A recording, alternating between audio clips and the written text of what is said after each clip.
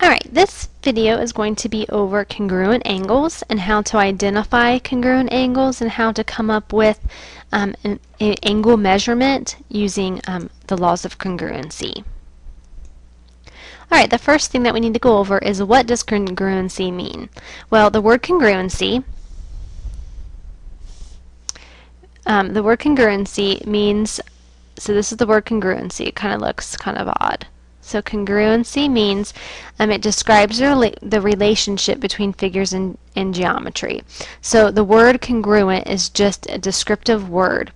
And to be congruent, remember, that means that they have to have equal measurements, the same shape, and the same size.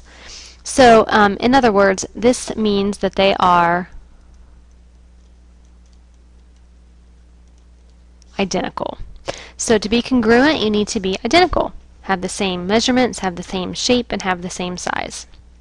Alright, looking at these two shapes, triangle ABC and triangle DEF. And remember, I labeled it, this would be my vertex because I just said triangle ABC, and then this was my vertex because I said triangle DEF. Alright, now when we're looking at these lines, remember there are slash marks on here. So when you're looking for congruent lines, you're looking for slash marks or slashes. So here, line AB has one slash mark. And if you look at our second triangle, line ED has one slash mark. So this means that line AB is congruent to line DE because there is one slash mark that indicates that they are the same. If you look at line EF, and it has two slash marks, so when you look at the next triangle, you find two slash marks right here, and that's line BC. So that means they are congruent. So line BC is congruent to line EF. Okay, and our last side,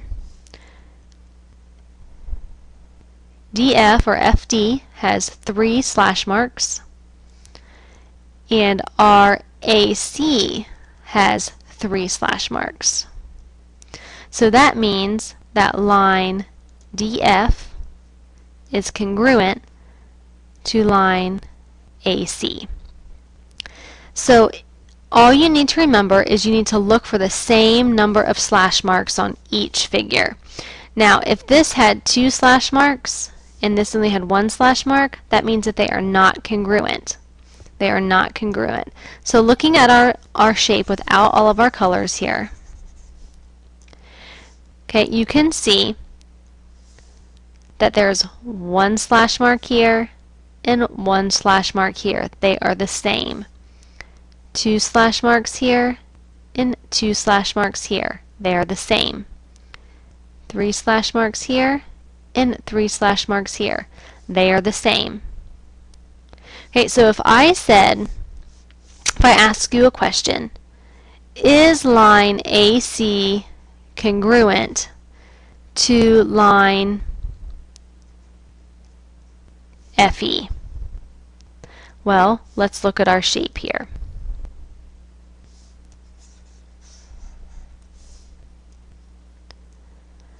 AC is right here,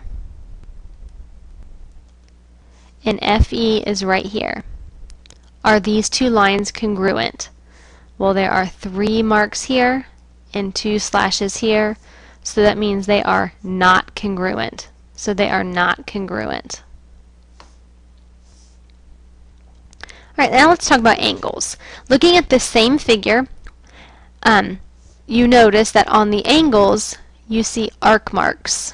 So they're not slashes anymore, they are arcs. So this angle and this angle have the same degrees and the same arc mark. So that means that these two angles are congruent. So we can say that by saying angle C is congruent to angle F, because these are the only angles next to these letters. Or if we wanted to name them by using all three letters, remember this angle has to be at the vertex, angle C has to be at the vertex, and angle F needs to be at the vertex. So we can also say angle ACB is congruent to angle EFD. So those are congruent because they have one arc mark and the same degree notation. Now let's look at angle A. Angle A has two arc marks with a 60-degree notation, and angle D has two arc marks with a 60-degree notation. So we can say angle A is congruent to angle D. Or we can put D at our vertex and A at our vertex, and we can say angle CAB is congruent to angle FDE. Our last angle has a box right here, but it has no number notation. So what does that box mean? Remember, if you have perpendicular lines and you can draw a box here, that means that it is 90 degrees. So angle B has a box and angle E has a box. So that means that angle B is congruent to angle E. Or by putting those two angles at the vertex, you can say angle CBA is congruent to angle DEF. So if you're looking at lines, you're following number of slash marks. If you're looking at angles, you're following the number of arcs. Now let's look at this example. If we are given that AEB is congruent to CED, so we are given that AEB is congruent or the same as CED. So these are the same. And this M right here means the measure. So this means measure of angle CED. So CED is 30 degrees. We want to find the measure of AEB. So we want to know what this angle is right here. Well, we are given that AEB and CED are the same, so they are congruent. And to be congruent means that you have the same measure, same size, and same shape. So that means that this angle and this angle are identical. So if they are identical, that means that this angle is also 30 degrees. So we can say the measure of angle AEB equals 30 degrees.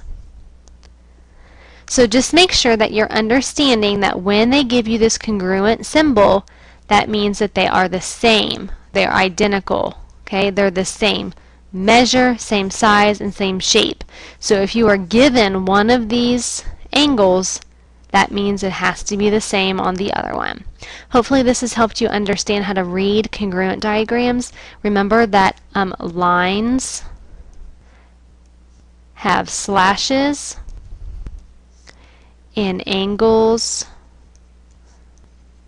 have arcs. If you are still confused and need some more help, you can look in your lesson for the written lesson, or you can call your teacher.